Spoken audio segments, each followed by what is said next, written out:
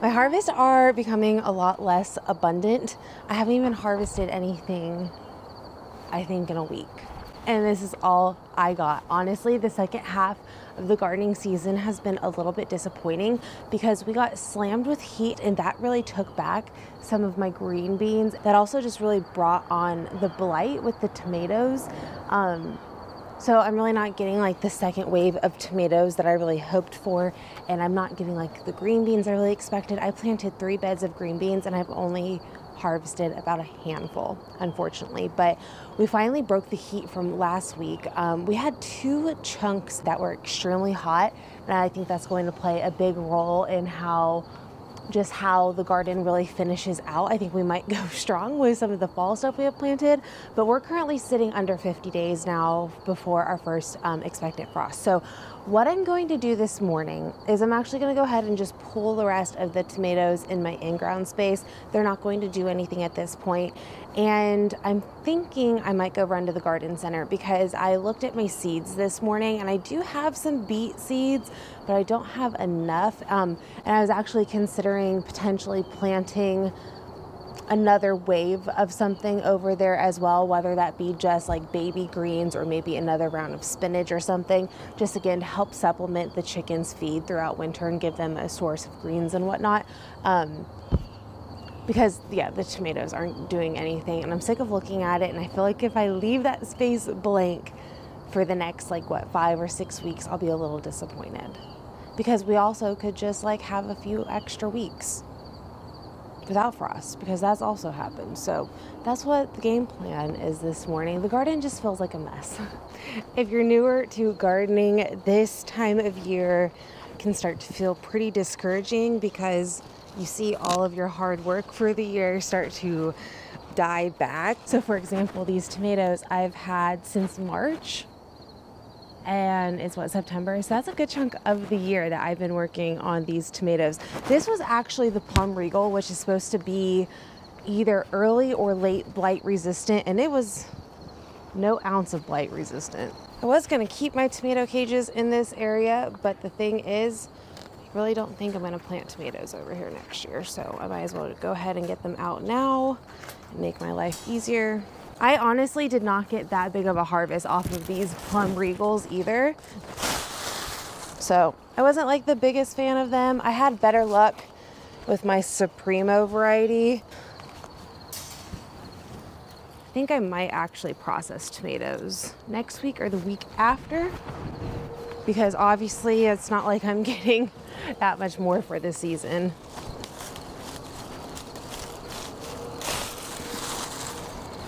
I am really disappointed though about my green beans, because the same thing happened last year with my green beans, and I'm almost thinking that planting stuff in the middle of the season, because that's kind of around mid-June I planted out these green beans, and by the time they really start to producing, the last 2 years, that's when we hit these big heat waves, and then they just don't produce anymore. So I'm gonna have to play around with the timing of that. In past years, before I started to do a lot more like succession sowing, I would plant out my green beans in the spring and have really good harvest by like midsummer before it got really hot. So I don't know, I'm running into that problem where I don't have enough space for everything I want to plant out. So I'm gonna have to prioritize even further next year everything I want to grow and maybe dumb down my list a little bit.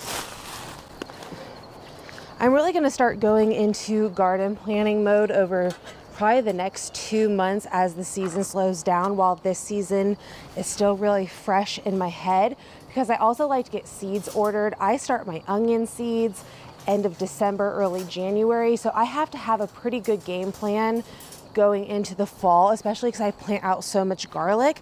I have to know what I might have room for in the spring to get started.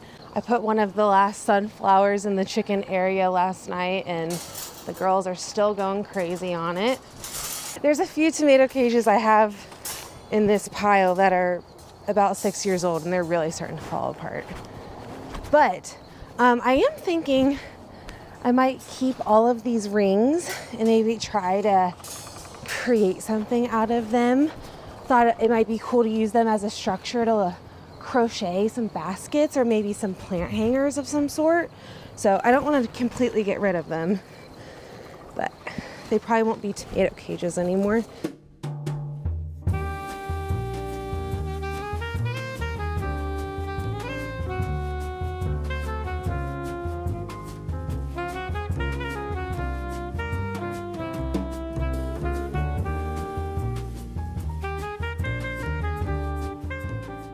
As much as I don't want to do this pumpkin I think was just a little too late, and it has not done any type of fruit yet, and I highly doubt I'm going to get anything from it.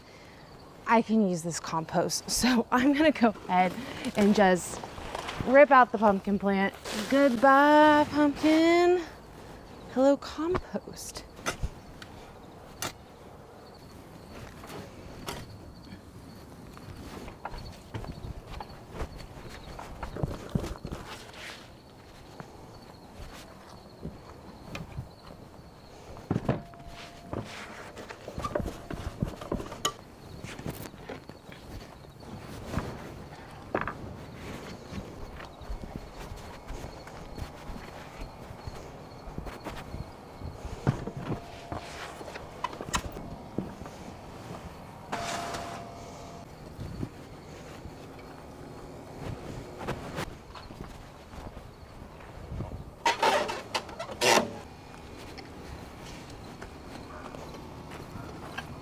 All right, I just got back from the garden center and I was able to grab a few things.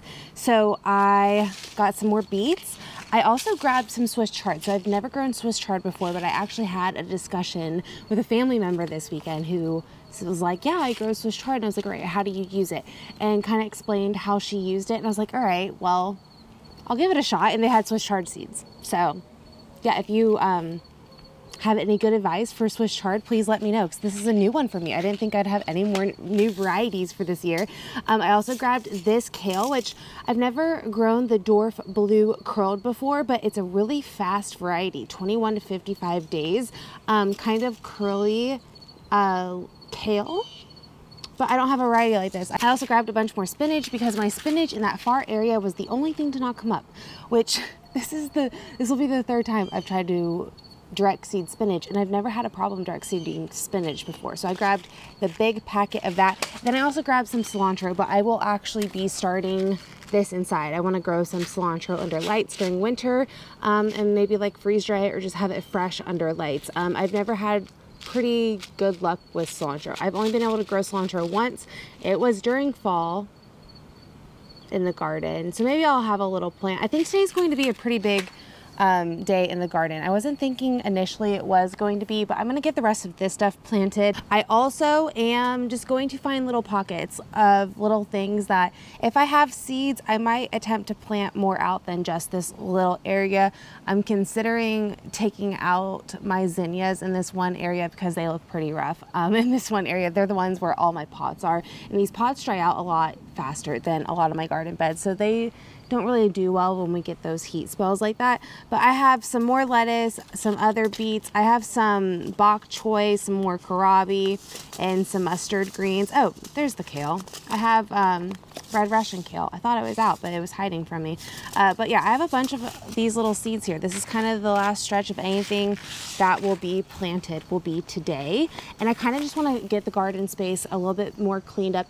It's a really nice day. It's currently like 75. It is supposed to get a little bit warmer, but I also have my elderberry plants that I want to get planted. I think I'm going to put them in that 8x4 garden bed over on this side area because they can get pretty big, and having them in a raised bed like that over in that corner, when we do go to move, that might be a little bit easier to be able to dig them out and whatnot. So I'm going to plant those over there. They really need to get planted. They did not do too well with the heat either, being in pots. But yeah, I think it's going to be a pretty busy day out here because I just want to get this place in order.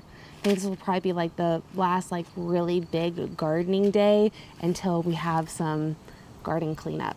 And this will be the last stuff planted in this space until I plant garlic, which will be in like 6 to 8 weeks. You know, this looks extra holy. There was a bunch of different caterpillars on all of the broccoli that I found, but yep, I definitely definitely missed all of them. You know what, I'm just gonna take this whole leaf. Another one. It's looking like I probably just oh my gosh. Yeah, it's looking like I completely just missed this plant. I also snagged more wood chips for my walkways while I was out.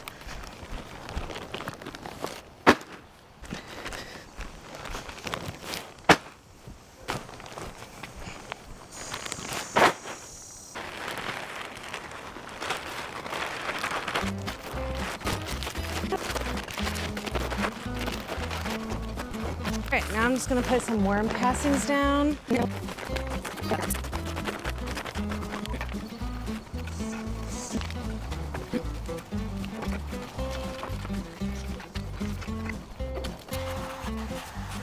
Okay, I'm giving the Swiss chard the fighting chance. It's gonna go in one of my sunnier spots. So this does say sow as late as 2 months before your first frost. We are technically 6 weeks, but we have had late frost. So it's just one of those things where it's a gamble, and I will gladly take a $3.50 gamble. We will still get baby greens out of this regardless, but very curious about Swiss chard. If I like it, or have some desire to grow it in the spring, I will be better about timing. All right, let's see here. This is a 5-color silver beet. It's a rainbow variety. Give my garden a little pop of color. Like I said before, I'm also putting plastic over this, so this will give me a little bit of extension into the season too. But yeah, this is the very tail end of really being able to get anything planted in this space. These go about 1/2 inch in, so I'm just gonna press them into the soil, and then I am going to mulch with some straw. Okay, next up I have this mini pak choi, green jewel mini pak choi. I've only ever grown bok choy before, but this morning when I was going through seeds, I realized I had these sent to me, and I haven't planted any of them. So they are days of harvest, approximately 45 days, give or take, because I mean, obviously we are in our extended season, so it's going to take a little bit longer, but they only get to be about 4 to 5 inches high, and you can plant them every 2 inches. So this is a great little crop to throw under some plastic over winter. I've always grown bok choy for stir fries, and with this being like a miniature version of bok choy, I'm pretty sure I have my bok choy seeds here. You can kind of get an idea of what they look like side by side. A bok choy is definitely a little bit bigger, but these stalks are just really great to throw into a stir fry. I really like that. So I'm gonna give these mini bok choys a little go, because seems like I can get a lot of bang for my buck. So I might as well plant them.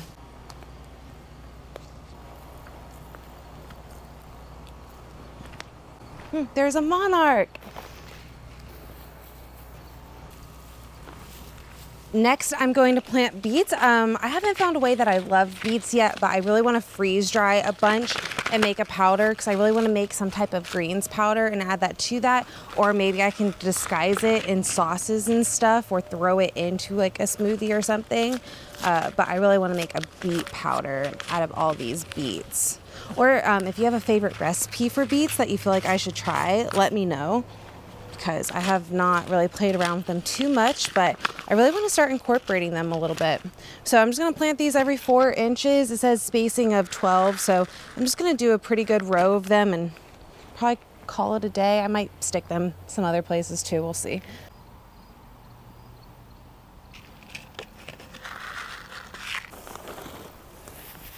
Okay, so last thing going into the in-ground space is this dwarf blue kale. So I actually was just reading the description of the back. I didn't even read it on the back. I just saw that it was a pretty quick variety when I saw it in the garden center. So it says dwarf blue curled from the 1800s, is extremely hardy and will overwinter in all but the coldest climates. It grows best in cool weather, but it will also withstand some heat. So that's great. That's good to know.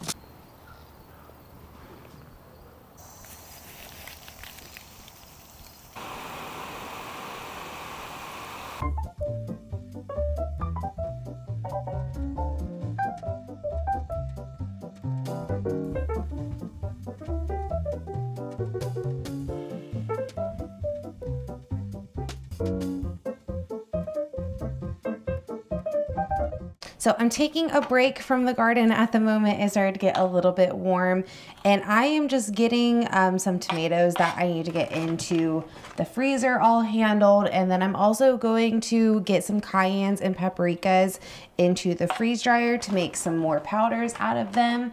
All I'm doing here is coring each of the tomatoes and then laying them flat into a freezer bag. And I'm just gonna throw them into my freezer and do a big bulk sauce day. I'm not sure if I want to do this sauce day coming up in a week or two. I'm thinking I'm probably going to have the time to do it then, but I'm almost wanting to wait until my other San Marzano plant is completely just like clonked out.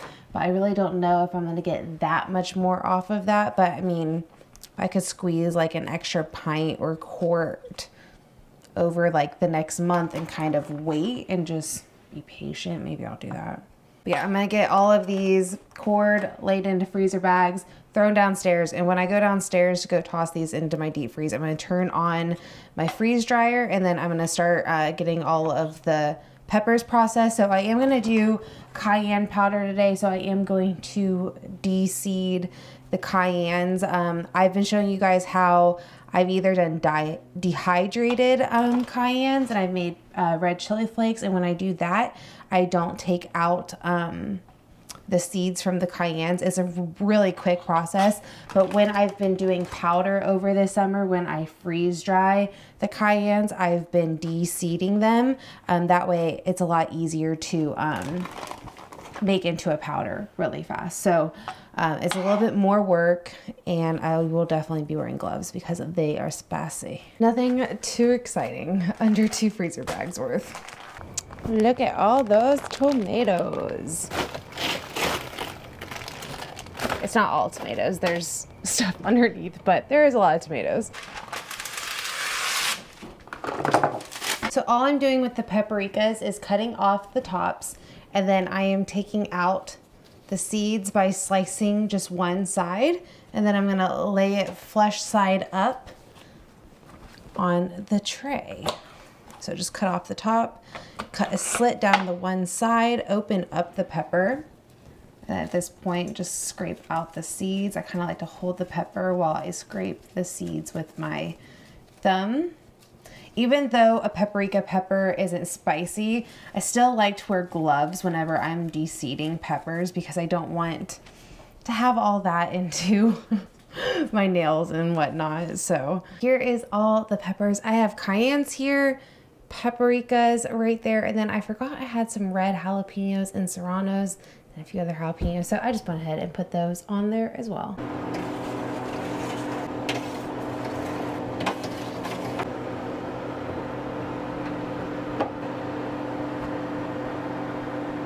I'm gonna make some cookies as a little pick-me-up, and this is probably one of my favorite hacks. So every time, or typically most times, I make cookies, I will make half the batch, and then I will place half the batch into cookie balls. I will pre-freeze them, and then I'll throw it into a freezer bag.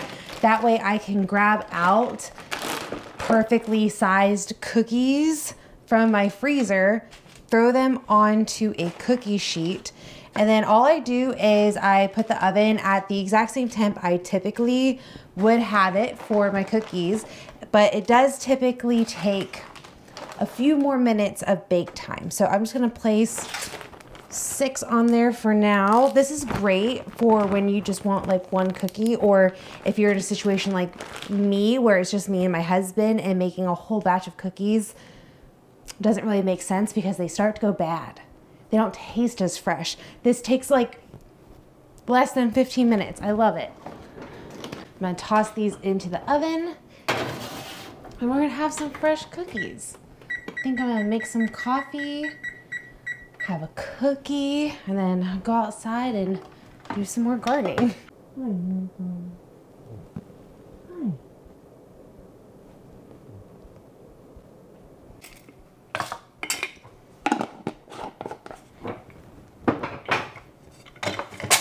Let's go see how many eggs we got.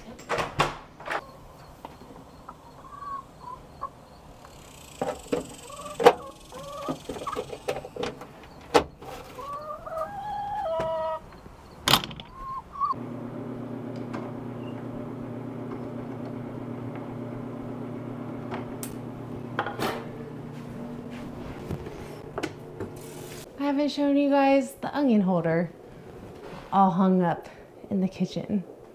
I love it. It's literally one of my favorite things I think I've made.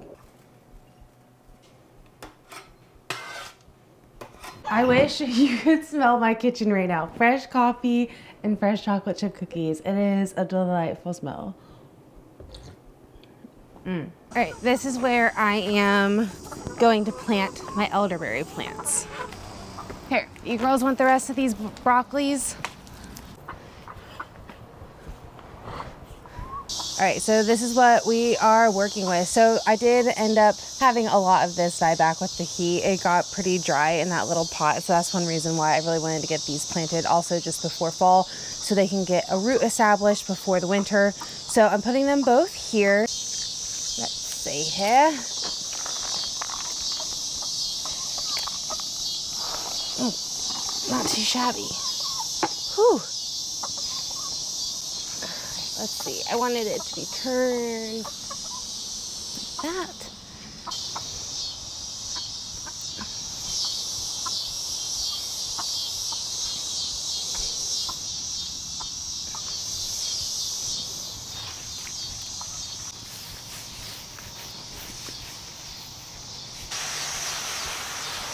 Okay, so this little line of pots here is the next thing on the agenda.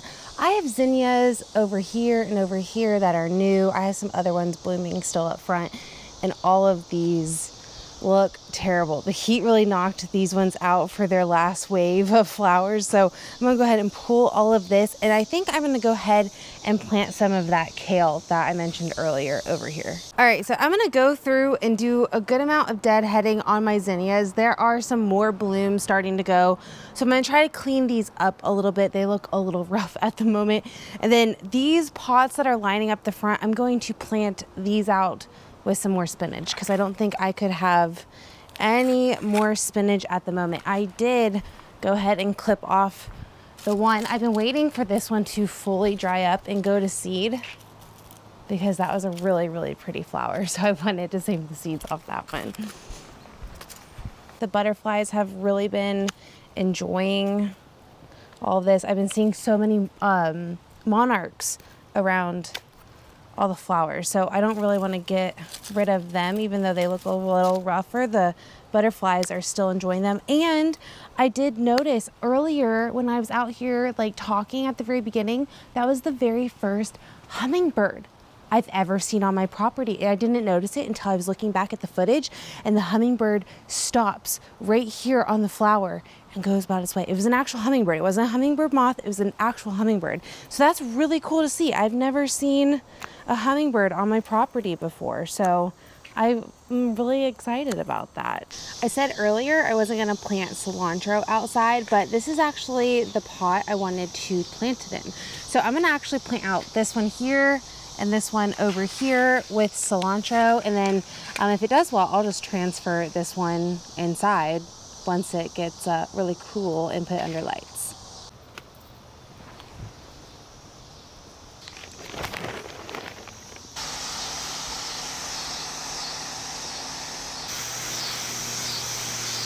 Will say, when we got all of that heat, I was doing a bunch of deep watering in the trellis, and I was deep watering my squash. Then out of nowhere, I had 3 of my honey nut squashes crack. And then I read that if they get deep irrigation or deep water during that final growth stage, they can crack, unfortunately. So I've been just lightly watering multiple times a day now instead of deep watering them, because that's something I didn't know.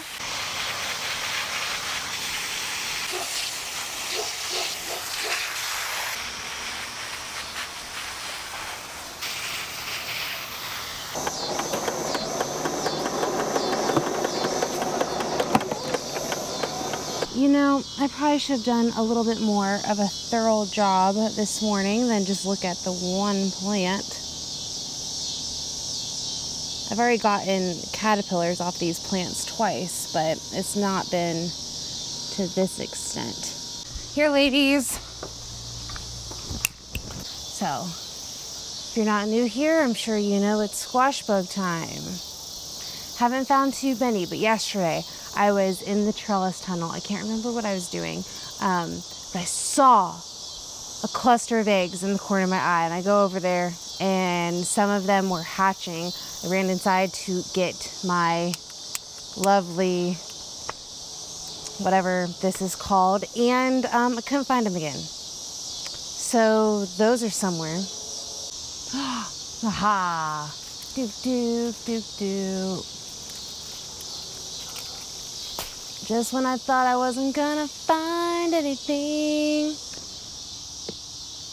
we found a cluster of eggs.